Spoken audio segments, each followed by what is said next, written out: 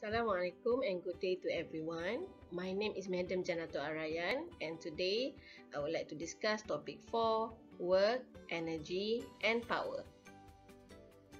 This is the overview for this topic.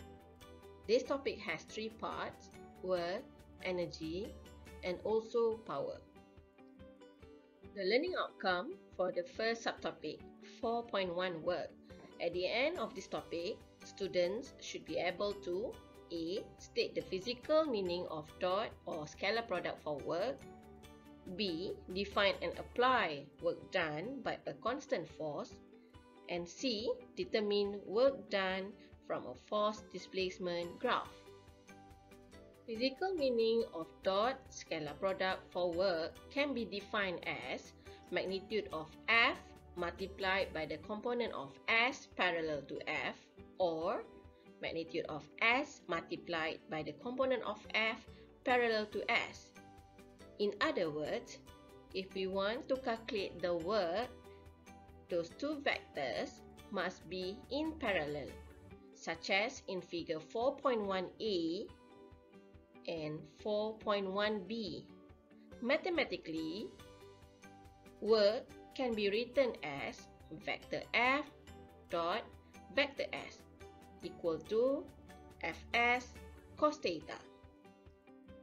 In our syllabus, the work done by a constant force can be defined as product of the component of the force parallel to the displacement times the displacement of a body, or scalar product between force and displacement of a body. Mathematically, it can be written like this: W equal to vector F dot vector S, which is W equal to F cos theta times S equal to Fs cos theta, where F is the magnitude of force, S is displacement of the body, and theta is the angle between F and S. Work is a scalar quantity and the SI unit for work is kg, meter square, per second, or also known as joule. 1 joule means work done by a force of 1 Newton, which results in a displacement of 1 meter in the direction of the force. Applications of work done by a constant force. There are 4 cases in total. Case 1, work done by a horizontal force F on an object. Assume that we apply force on the object and then the object is moved to displacement S. Since the direction of F and S are parallel, therefore the theta is 0 degree.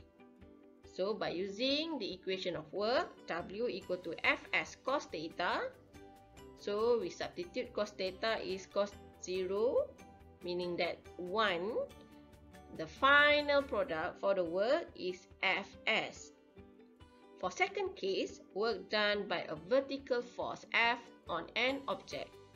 Let's say we apply the upward force and then the object is moving to the displacement S. In this case, the theta will be 90 degree because the F and the S is perpendicular.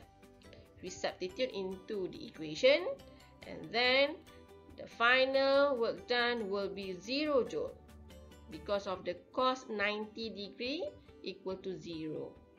In other words, for this case, no work is done. Case 3. Work done by horizontal forces F1 and F2 on an object. If we have more than one force acting on the object, we have to calculate the overall work done on the object. Such as in figure 4.4, we have F1 and F2, meaning that the overall work will be W1 and W2.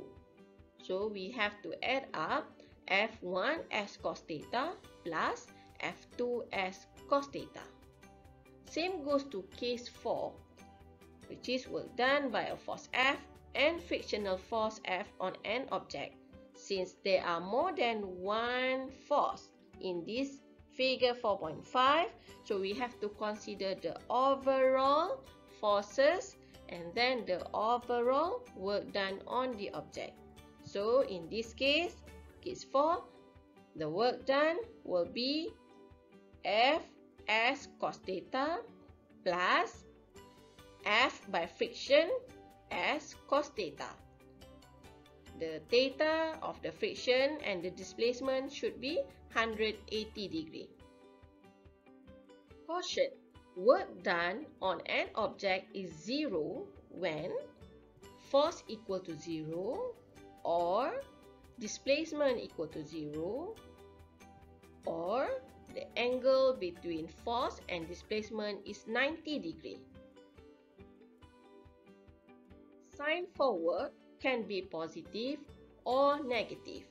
If theta is between 0 to 90 degree, which is acute angle, the work done will be positive. The positive work done means work done on the system by the external force where energy is transferred to the system. If the theta in between 90 to 180 degree, which is obtuse angle, the work done will be negative. The negative work done means work done by the system, where energy is transferred from the system. Work done from a force displacement graph.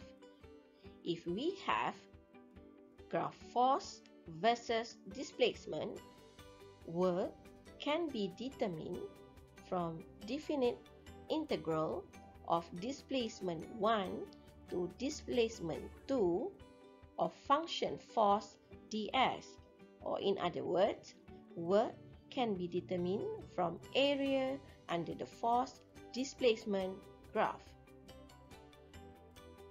Learning outcome for the second subtopic, 4.2, energy and conservation of energy. At the end of this topic, students should be able to A. Define and use gravitational potential energy, elastic potential energy for spring, and kinetic energy. B. State the principle of conservation of energy. C. Apply the principle of conservation of mechanical energy. D. State and apply work energy theorem, W equal to delta K. Energy and conservation of energy. Energy is a system's ability to do work. The SI unit for energy is same as work, which is joule. Energy also is a scalar quantity. There are so many forms of energy in this world, but in this topic, we are only focusing on mechanical energy, which consists of gravitational potential energy, elastic potential energy, and also kinetic energy.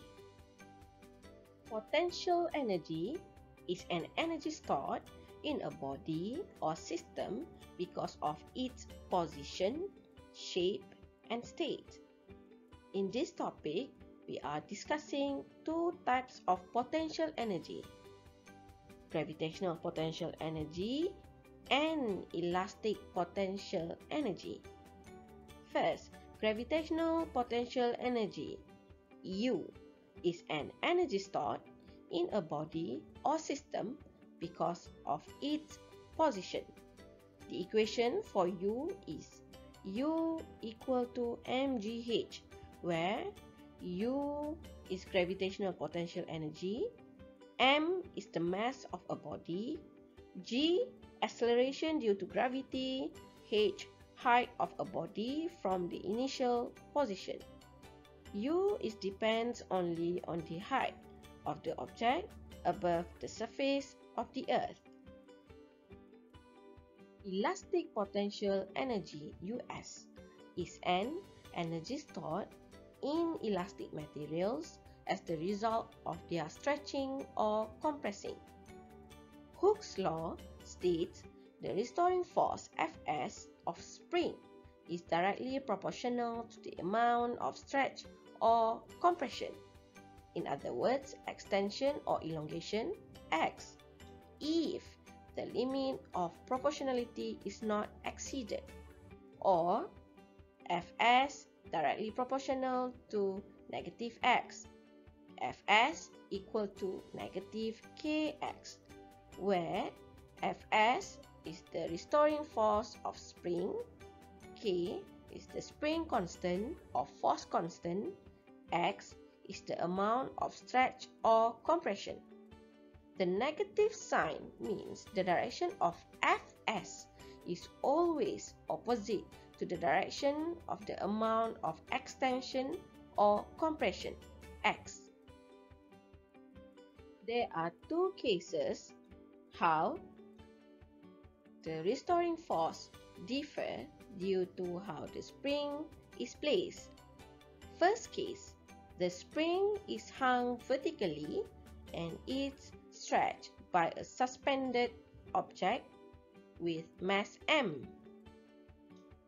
If we look into figure 4.9, if the spring is stretched and the spring is in equilibrium, thus the summation Fy equal to 0, which is the upward force if the restoring force minus the downward force is the weight.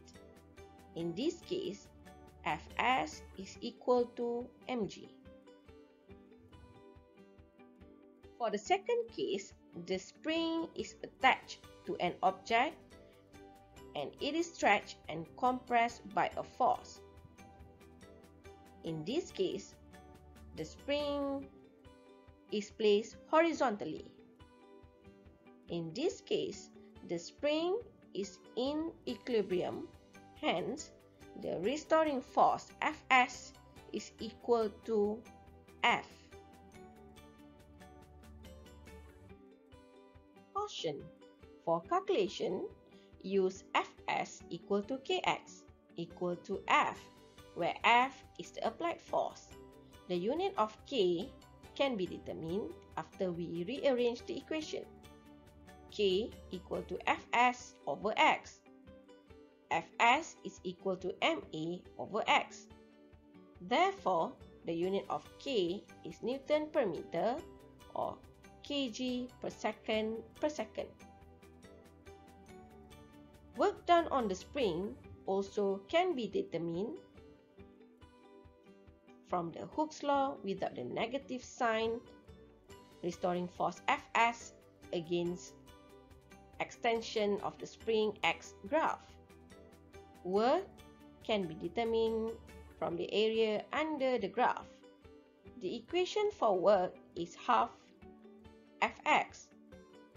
This equation comes from the triangle shape. If we substitute the F to Kx, then the equation will become W equal to half Kx squared. Therefore, the equation of elastic potential energy Us for compressing or stretching a spring is Us equal to half Kx squared or Us equal to half Fx. Kinetic energy K is an energy of a body due to its motion. K equal to half mv squared, where K is the kinetic energy of a body, m mass of a body, v speed of a body. Work energy theorem states that work done by the net force on a body equals to the change in the body's kinetic energy. Total work done equal to change in kinetic energy, W equal to delta K, or K final minus K initial. Principle of conservation of energy states that in an isolated or closed system, the total energy of that system is constant. In other words, the initial of total energy is equal to the final of total energy, or can be written as sum E initial equal to sum E final. Conservation of mechanical energy states in an isolated system, the mechanical energy of a system is the sum of its potential energy U and the kinetic energy K of the objects are constant.